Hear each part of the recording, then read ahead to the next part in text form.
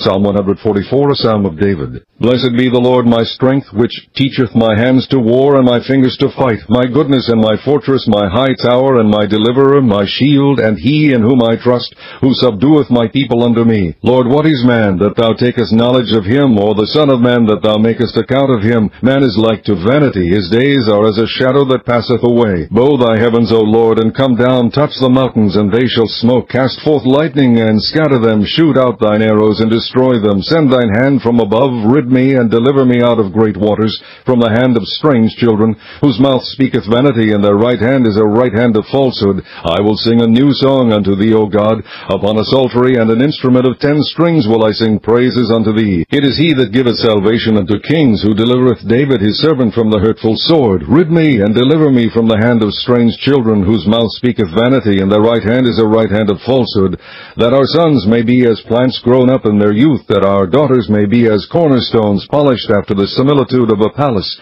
that our garners may be full, affording all manner of store, that our sheep may bring forth thousands and 10,000s in our streets, that our oxen may be strong to labor, that there be no breaking in, nor going out, that there be no complaining in our streets. Happy is that people that is in such a case, yea, happy is that people whose God is the Lord.